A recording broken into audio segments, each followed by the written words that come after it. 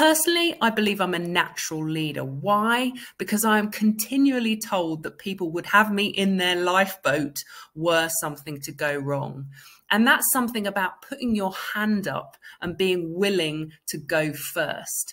Of course, I could have been born that way, or I could have learnt that. And even if I didn't have that skill today, I could still be the person that chooses to go first and chooses to lead by example.